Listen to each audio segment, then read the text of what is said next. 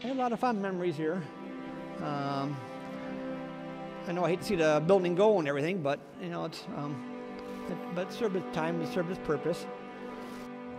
It really warms my heart that so many people found the information and they showed up, and I'm surprised that so many people were here, and kind of saddened that I don't recognize many faces of people that I went to school with, but I did see several people that I went to school with, so that was really neat.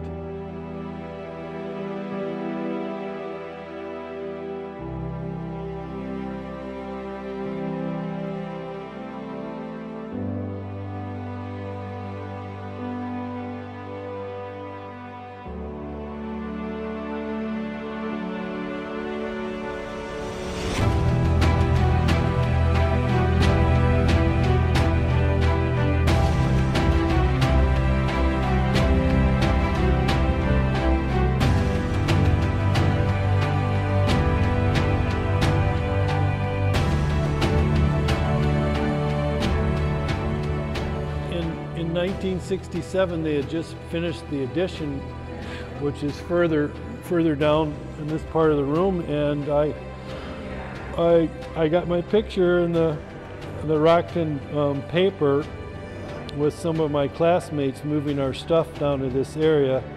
My mother, thankful to her that I have all these things, otherwise I'd never have any of this stuff to show.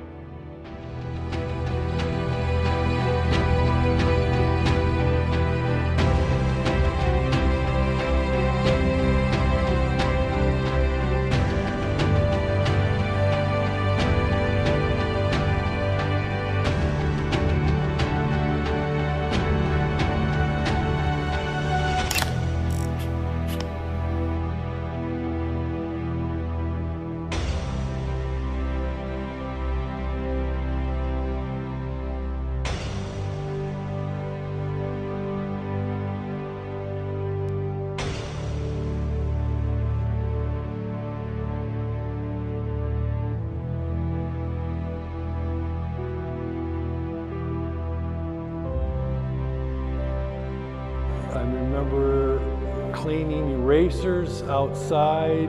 The first fight I ever had was right down here by the railroad tracks with, I can't remember his name anymore. I remember one time some kids, older kids, put me up to, you know, stuff in the toilet, up with toilet paper one time. And at that time, you know, Mr. Logan was the principal superintendent here. They knew the kids put me up to it. And sure enough, they just got me in there stuffing the toilet paper and overflowing the toilet. And I got punished for it, of course, but then he called my mom about it on the phone, what had happened, and he was laughing when he told my mom about it. And that was one of the memories.